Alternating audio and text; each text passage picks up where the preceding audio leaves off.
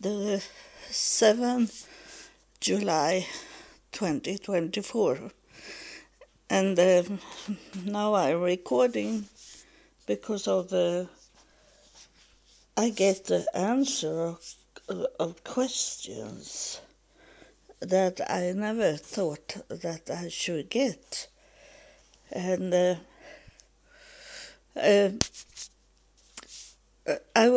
have wondering for many years now, since 2016, when I was in Jerusalem, 2016, and there were someone that told me that I should buy a ticket for the museum in Jerusalem that have with Zion's friend, the Friends of Zion.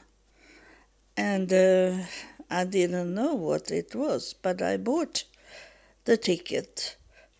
It is very strange for you that have not had this meeting with God, how I can do these things. But I tell you, I don't think about it. I only do it. I don't think about tomorrow. I only do what I hear. And it's not about kill people. It's something to find out. And I was wondering why I was in this museum. That was someone told me that, and I don't know who told me that I should go to that museum. I am not a museum person, but I did that. I ordered a ticket when I was in Sweden, and then I took a taxi from Tel Aviv to Jerusalem because it was needed to come exactly in that time where it was saying that on the ticket.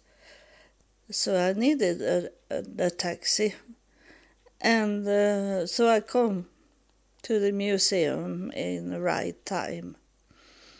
And when I was in this museum, you can see this museum on the internet. Is FOSS is the short name. FOZ, like zebra, FOSS. And you can tell how it looked like with much three-dimensional pictures. And it's about how Englishmen, Christian and Muslims was building Palestine in the time after the Second World War, how they were friends to build up, but today it's like they were tricked to give so much money and working on Palestine when Arabic countries want it to be Palestine only and not split in different countries. So in that, when I was in the museum, it was, I have talked about it many times here, that it was a tree. And before we started to walk around in the museum, they took a picture of us. And we were only, I think we were 4 people that look around. and a picture of me. And in the end of the museum, walking, we were like a movie theater, and it was a tree, and out from the tree come pictures, and it was picture of ordinary people. And then it started to come people that we knew in the history. And then was it famous people. And then the last people that come was we that was in the museum that day. And they say, I don't know if they say that in the movie theater, or if I heard it in the air from God, from the life after death and afterlife. And I don't know, but I heard that voice telling me that we are all connected in one way or another. That's what I heard. And it sounds not what my brain changed it to. I was 100% sure that I should go home from Jerusalem and do my DNA. And it may be strange to come in that conclusion that those words that we in one way or another are connected to each other all over the world. And that make me do my DNA. Don't ask me why.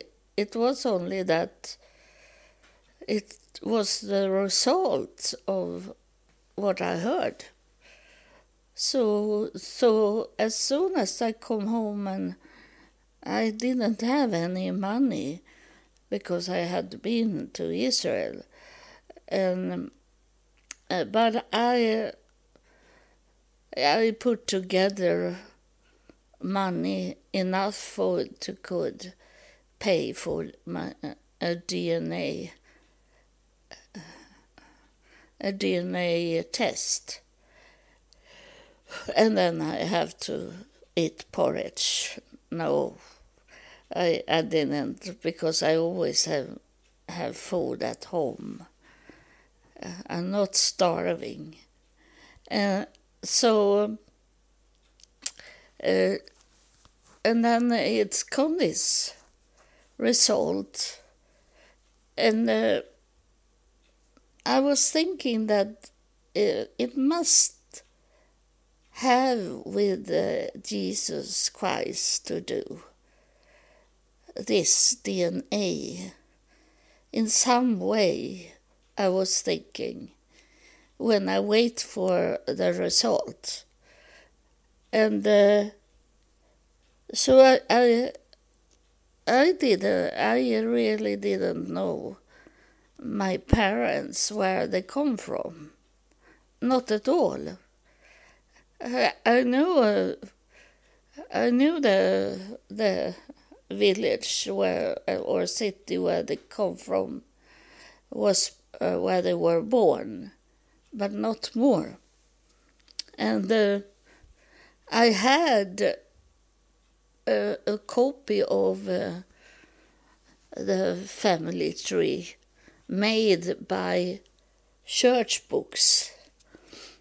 And when I was on my way to travel to Texas to be married, I was thinking that I would never coming back home. In that time, I didn't know God in that time. So I was sure that I should stay in United States for the rest of my life.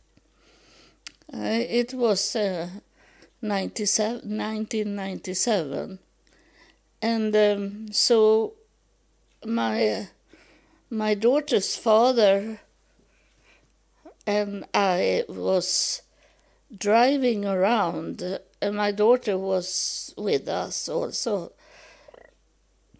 We drive around according to what the church books have told where I come from. So I was in many small villages because it was they were not far away from each other, those village that the church books have told me. So when I got the result based on DNA, it showed that maybe 25% of the church books notes was right, but it was much that was not right in the church books.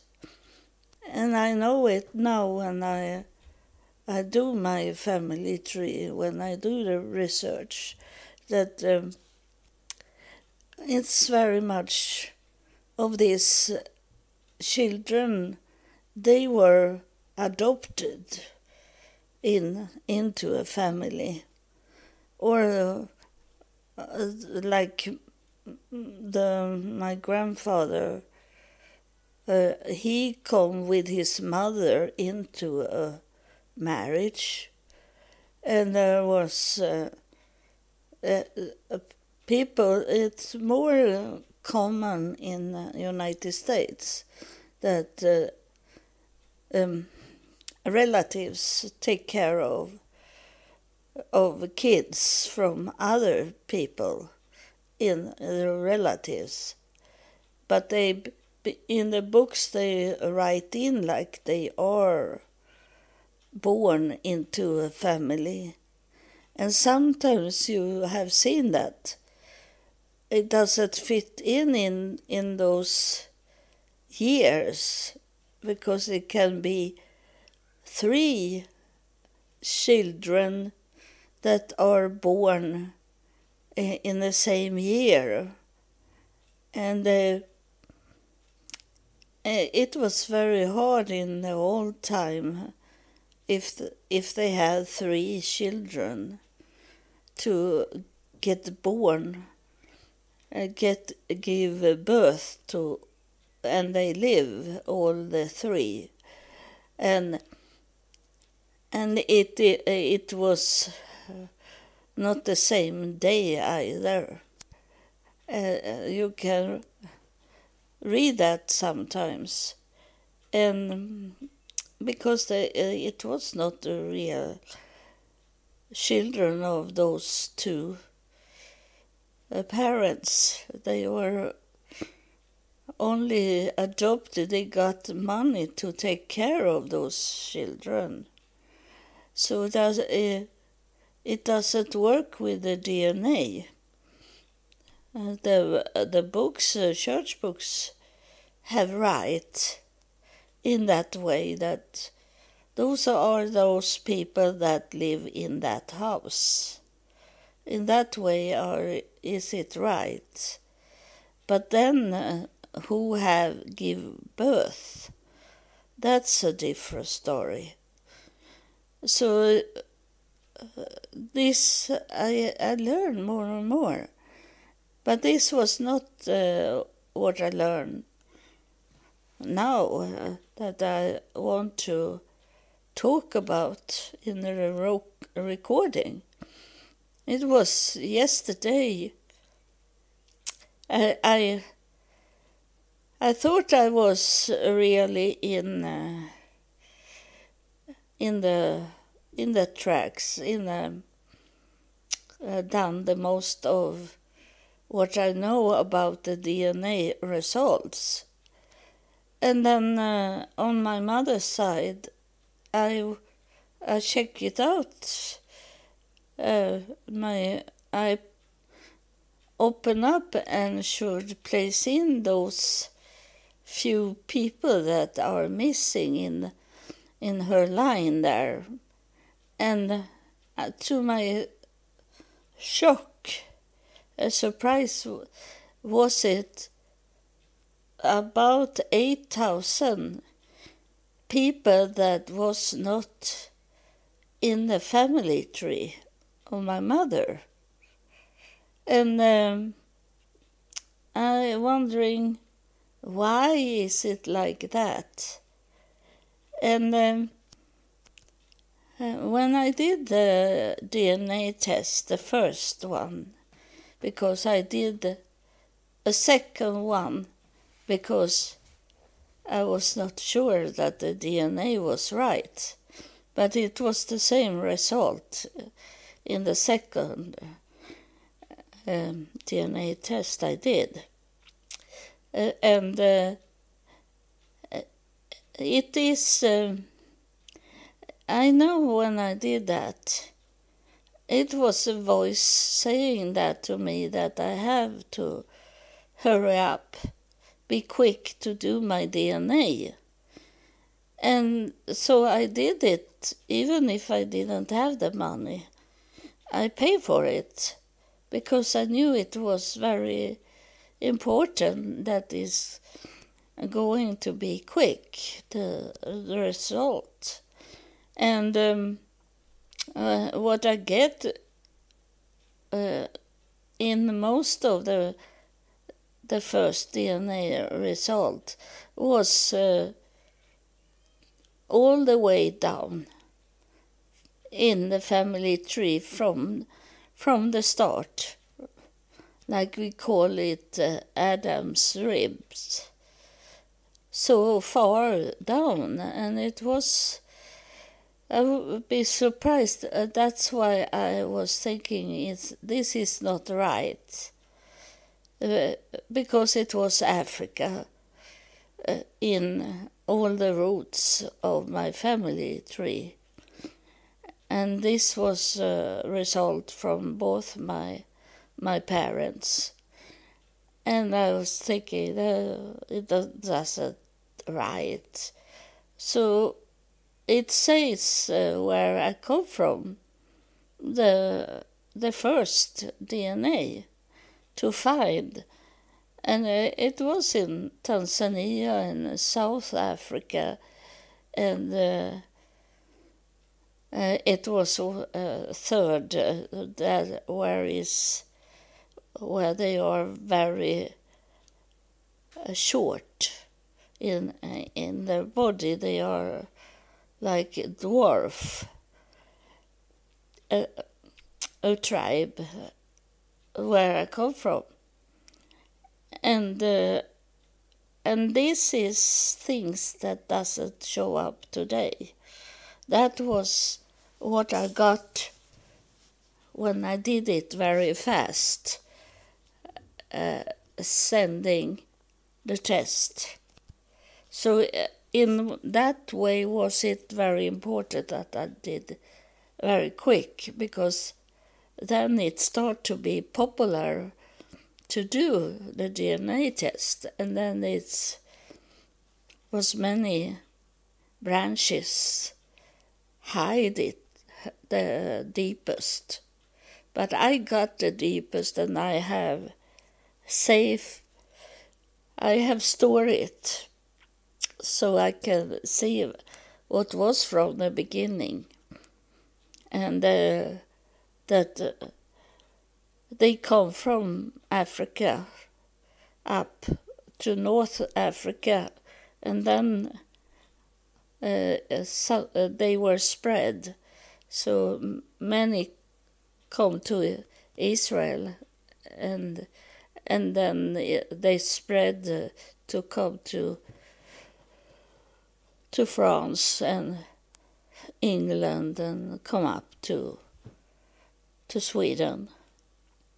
And And one branch was earlier, there were Vikings that come to England also.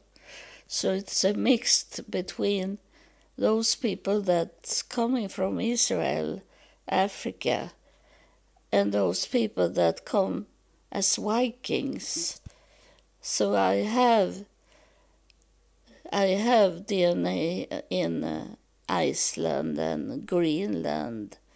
Do I have one person that have in Greenland that have a DNA together with me?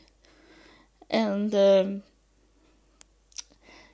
so it was very important to do it. But now I see something else coming up, that why I should be very fast to do my DNA.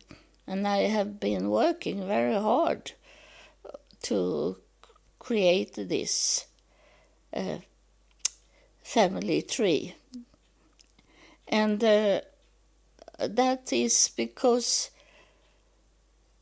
though I am a member of the Mormon Church, LDS Church, and they have taken over very much of the family trees organizations. They have put like they are police. So yesterday there was one man that was from the church that was a police, and he was talking to me about how I am connected to the Mormon Church, and he say I was wrong, and I be angry because I have heard it many times. They try to destroy our history, because what they are saying, as I am a member, they were telling me that I should do my family tree. And they say in 5 generations, they don't want more than 5 generations family tree. And that means 5 generations, it's going up to Joseph Smith. If you are connected to him, and many are connected to him, as there was many kids born into that church. And so they don't like, because the story how the Mormon Church started, that they come, it's not much about that they come from England or Scotland or Wales to America. It started like about how they travel in America. Joseph Smith's father, and he as a child was travel around in the United States. And they don't like when I'm saying that I'm related to Joseph Smith family, his father and mother. Both is in my family tree, Joseph Smith's mother and father. And they come from England to America. And I telling that in my family tree is it most royals, is nobles people that is in my tree. And that showing me that they were not poor.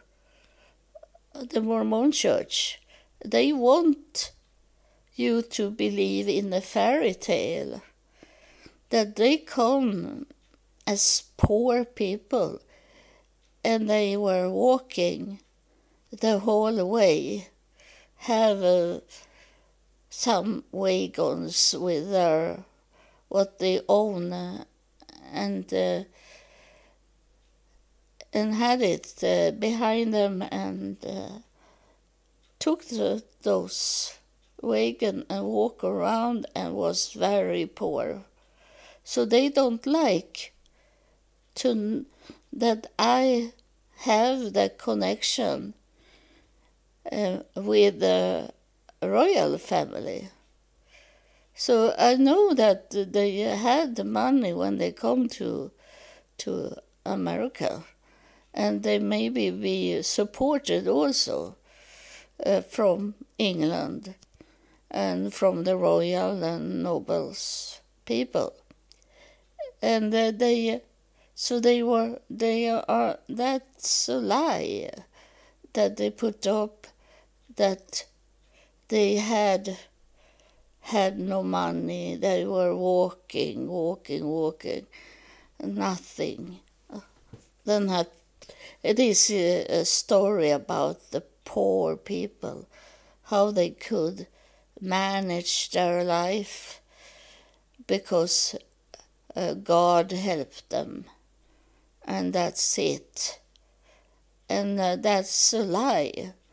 And now I see that they have erased, they have taken away all those royals in my family tree. They have taken away everyone that was wealthy people that come to America and was talk about be in the church. And I have many people from my family tree that come to America and was these pioneers for the church and help Joseph Smith to build many houses and churches in America. So in that way I see that they have erased those people from my family tree because they don't want people to know the truth. The truth was they were not poor, and many of them doesn't walk. There were they could pay for horses and wagon to sit and travel in. But it's a lie. And I know today now why did God wanted me to join this church, and why did God help me to could go to come to Salt Lake City, to Utah, and find out of many things of it that was lie. And I could read about my ancestors. My ancestors, they come from England, and they built many things there of the money they had with them. And so I was wondering why I should join the church and why I should do my DNA. And this is the answer of it. They try to destroy the connection with the royal and nobles and famous people in the past, in the 1800s, so it should not be connected with Joseph Smith, and the money should not be connected with Joseph Smith heritage, where he's coming from. It should be like he was a real hero, poor boy that was going out in the forest and met those people from afterlife that talked to him and gave him things like that. So now you know that you that have followed me. I didn't know. It maybe will come more knowledge what have going on in the past. But this is the answer of the question, why should I do my DNA? And why should I did the DNA first, and then I joined the Mormon Church. I heard it from God saying that, so I was wondering why. But now I know the answer.